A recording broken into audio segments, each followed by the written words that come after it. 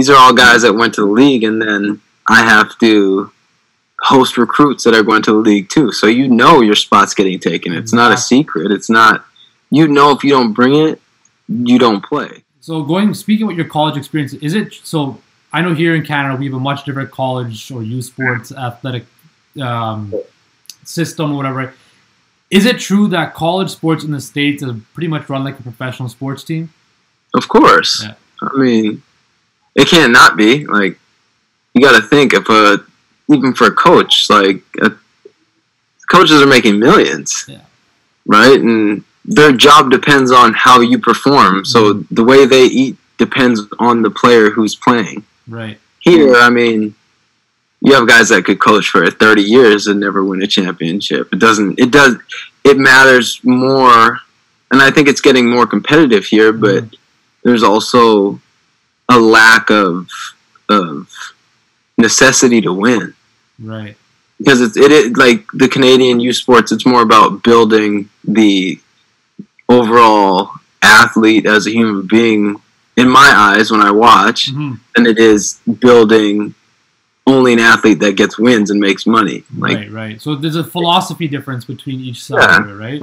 That's so that's why I think what the NCAA is, or in the States, is like the reason they produce a lot of athletes is because what you said, they produce athletes to win, to become winners, right? That's why they win gold medals in track or gymnastics, swimming, whatever, because they produce their athletes at such a young age. And there's always somebody else that's wanting to take your spot. Exactly. There's always that sense of competition. And there's not a fear of your spot being taken as much here. Yeah, I definitely agree with you on that. At Cal, they had Alan Crabb went to the NBA and Jorge Gutierrez went to the NBA. Justin Cobbs had summer league a stint and preseason stint. Richard Solomon had he played on OKC for a bit, and it's like these are all guys that went to the league, and then I have to host recruits that are going to the league too. So you know your spot's getting taken. It's not a secret. It's not, you know, if you don't bring it,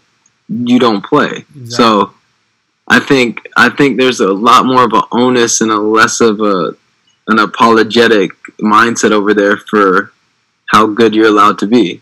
Here, I think we limit sometimes guys that are good, saying they're arrogant or whatever. It's not.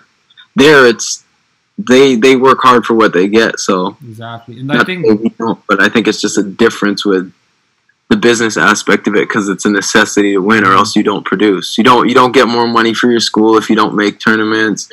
Your coaches don't go if you don't get certain wins, and you don't have a good system. Players won't come. So it's a accumulation of everything. You have to have wins, which is the top of the house. Exactly.